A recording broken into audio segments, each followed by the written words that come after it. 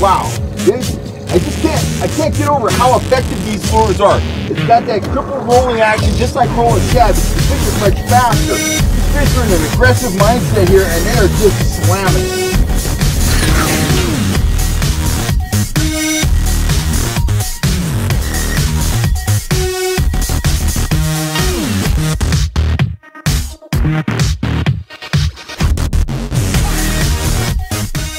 There we go. There's a fish.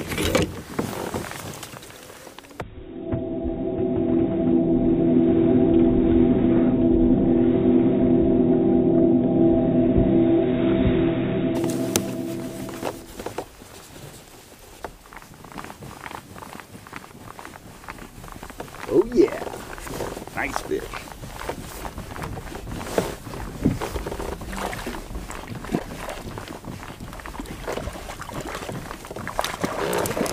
Whoa. Came to life with a boat.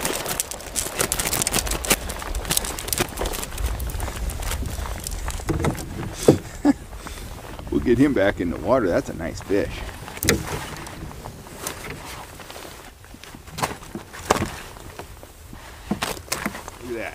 Look at that beauty. Orange trolling fly, you can't beat it. That was a trolling fly at like 2 feet. Howdy guys, Kel Kellogg here. I have a viewer question from Gerald up in Redding, California. And I actually hope to answer this out on the water, and I've made 2 attempts at it.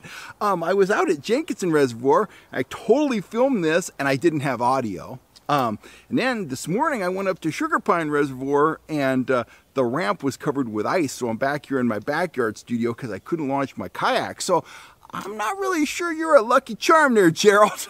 I'm just poking a little fun at you. Gerald's question was, he was a paddle kayaker. He was a bank guy. Then he got a paddle kayak. Then he got a pedal kayak. And he sees me out trolling a lot. And he noticed that I spend a lot of time top lining, or as he called it, flatlining for trout, and he just wanted more information. He wanted me to basically give an overview of what my rig is like, my thoughts on it, all that kind of stuff. So here we go, Gerald. I hope this is informative to everybody out there watching this. Top lining for trout is very temperature contingent. And here's my philosophy. I've said this on the channel a bunch of times. If I have water, and we're talking rainbow trout here, if I have water that is 65 degrees or less on the surface, I'm very confident that there are going to be trout up on top, up near the surface at some point during the day. Now, 56 degrees, that's the optimum comfortable temperature for rainbow trout, and you know, several other fish species, but we're focused on rainbows here. So the closer the water temperature is to 56, the better I like it, because the better the trout like it. But having said that, if you have water that's 65 on top or less, you're going to have trout up near the surface at some point during the day. Now, when are the best times to top line or flat line for trout? Well, low light periods, early and late, overcast days, or any time that you have chop on the water. And one of the reasons I like top lining so much is, if you think about rainbow trout, they are stream fish. They're all steelhead, you know, at heart in their genetic code, and stream fish, they think that danger comes from above them, but they also look up to feed. Rainbows are very turned on to feeding up. So they're looking for items that they want to eat above their head. Now, the low light period gives them confidence that nothing's going to reach in from above them and grab them. Okay, so they feel safer then.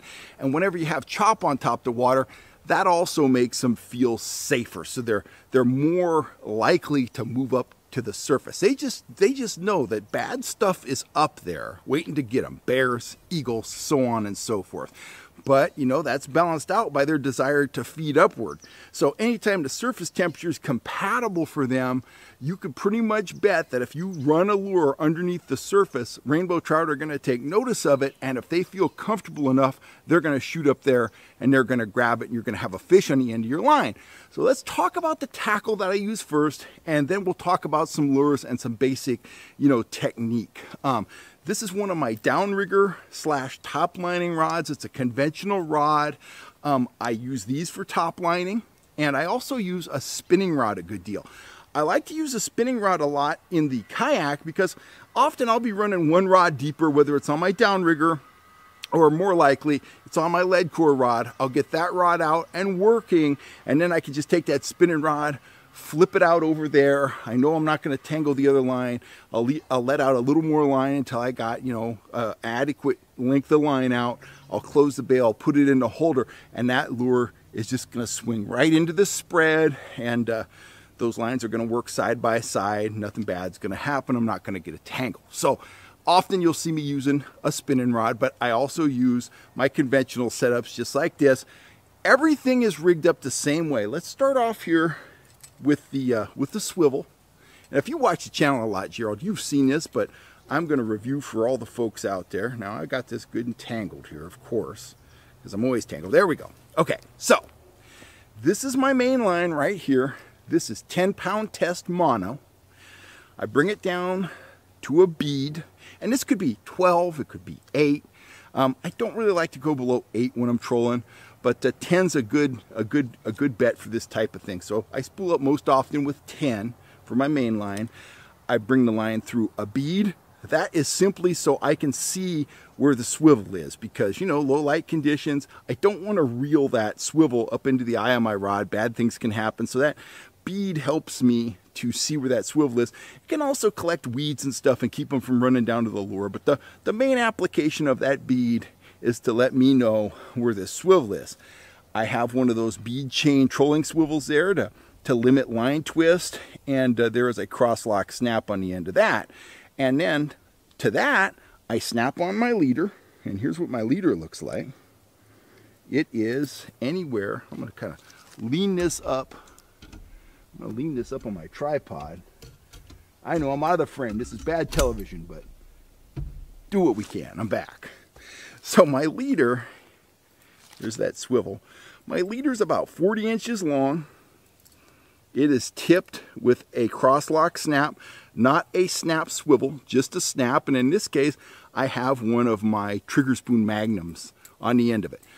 In terms of lures, typically, when you're top lining, at least for me, with the exception of a mag lip, I'm not running lures that really dive, okay? I want a lure that's going to run pretty much in a level line.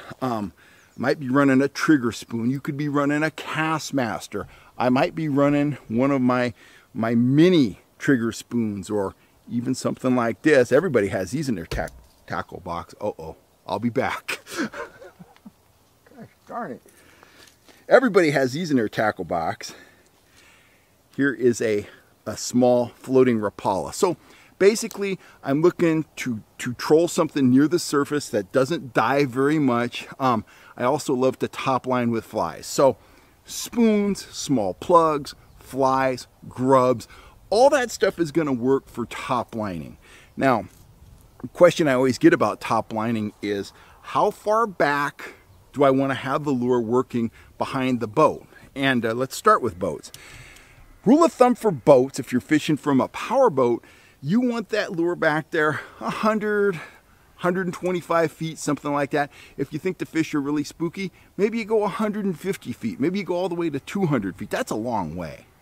But basically, 100 feet is a good starting point. Now, out of your kayak, you can work way shorter than that. I would say 50 is probably the minimum, and that's probably too much, but 50 is a good place to start. I noticed that I spend a lot of time top lining anywhere from 50 to 75 feet back. The biggest, as I recall, the biggest trout I've caught, the biggest wild rainbow I've caught, I caught on Elminor a few years ago. I got it on a trolling fly, and I believe that fish was 75, it was either 65 or 75 feet back. So less than 100 feet behind the kayak. That's kind of my rule of thumb on the distance that I have the lure back. A final thought. There are some lures, like this Trigger Spoon Magnum or the Rapala. Put that back there, no problem, no additional weight, and it's going to work just fine. If I put this back 75 feet with no additional weight, this thing's going to be working anywhere from 18 inches to 2 feet deep. Just about perfect, man. If I got some chop on the water, it's going to be swimming right under that chop, and fish are going to look up, see it. Looks like a substantial meal, hopefully. Fish on. Now, if I'm trolling something like a fly, that it really has no weight to it. If I just top line that with no weight, it may or may not get down, and it may not get down very far if it gets down at all, and it just may not run properly. So in those situations, it makes sense to add a little bit of weight, just enough weight to kind of get it down. Now, there's a lot of ways you can add weight to a rig like this and still, you know, be top lining. For me, I define top lining as anything in the top, you know, 10 feet of the water column, where I'm not using lead core, I'm not using a downrigger, it's just back there doing its thing. So I'll say that's from anywhere from 0 to 10 feet is where I'm top lining. Now, you can add weight here a number of different ways. You could put on a bullet weight before you tie on your swivel, and that would be on the line, that would pull it down. That's cool, but if you want to change it, you have to cut everything off, okay? So that's kind of a bummer. You could add split shot. Sometimes I do that, but the thing you gotta know with split shot is, one, you're gonna have to remove it at some point probably, and I'm always worried, I'm a little paranoid, I own that, I'm a little paranoid. I worry that that's gonna nick my line and it's gonna cost me a big fish. So I came up with this. It's a really simple way to add weight, and I keep a few of these in my tackle box. I just tie them up, and you could do the same thing. All you just need a pack of snap swivels, some heavy line. In this case, that's 20, I think that's 20-pound fluorocarbon there. And you see I got a little egg sinker on there. I would make these up in, say, 1/8 ounce, 1/4 ounce, 1/2 ounce, maybe 3/4 of an ounce. Just keep these in your tackle box, and here's what you want to do. I'll let this go here. You just want to insert this between the leader and that trolling swivel. So let me open this up here. Bear with me here. I'm opening up these snaps. So I'm going to snap that right there. Just snap that together, just like that. And then on the other end of that, I'm going to snap my leader on there. Just like, well, if I wasn't old and blind, I would have got it the first time. But I got it, nevertheless. So right there. So I think this is a 1/4 ounce egg sinker. So as you can see there, no fuss, no muss, no struggle. Well, a little struggle because I'm old and blind.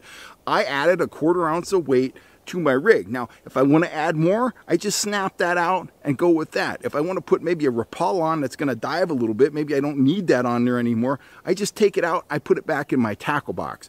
The reason I tie it with 20-pound test is I want to, I want it to last for a while. It's fluorocarbon line, so the fish aren't going to see it. Plus, I got all this hardware around it.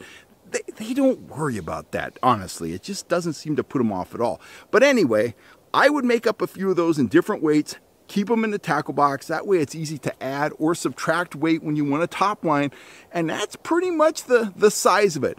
Sometimes I'll top line with a Dodger, not very often. Usually it's a naked lure, just something I want them to see, a nice strong silhouette of something above their head that they want to feed on. They're going to run up there and grab it. And I'll do that, at any time during the day if I got chop. But, certainly early and late in the day, if I have overcast. Now remember, chop makes the fish feel safe, but rainbows are also attracted to current. And what we see as chop on the surface, a little bit of white cap action, that's just a visual manifestation of current. Those fish will pull up right underneath that chop. They feel safe. There's a little current there. There's more oxygen there, and it just makes them feel their oats, man. So that is a great way to go. I catch a lot of fish top lining. I top line a lot. So, Wes, my partner, he prefers to troll a little bit deeper than me. So everybody's kind of got their own style. But that for me, that's top lining in a thumbnail sketch there, Gerald. I hope that helps you out. Hope it helps everybody out here on the channel. I will say this. I'm just kind of going off the top of my head. Many of the biggest trout that I've caught over the last, say, 2 years came in the top 10 feet of the water column. One thing you can say about trout that are up top, if you mark a fish down at 40 feet, maybe it's feeding, maybe it's not. You're marking a trout up, or you're encountering a trout, you can't often mark them up in the top 10 feet, but if you encounter a trout that's up in the top 10 feet of the water column, very often those fish are on the hunt. They're looking to feed, and you have a pretty good chance of triggering a strike from those fish if they're up there in that top end of the water column. Anyway, I've rambled on and on and on and on and on here. I am signing off for now. If you are looking for gear, go on over to trout.com. You'll find everything you need, including triggers, spoons, and rods, and all that stuff and more. If you haven't subscribed, please hit that subscribe button. I wish you the best of luck out on the water, Gerald. I'll bet you're going to be out there at Whiskeytown and Shasta because you live up there in Redding. There's a lot of other great fisheries up there too. Anyway, good luck, stay safe, wear the life jacket. That's a must when you're in the kayak or any kind of small craft. And I will catch you here next time on YouTube. I'm Kel Kellogg, and you guys have a great day.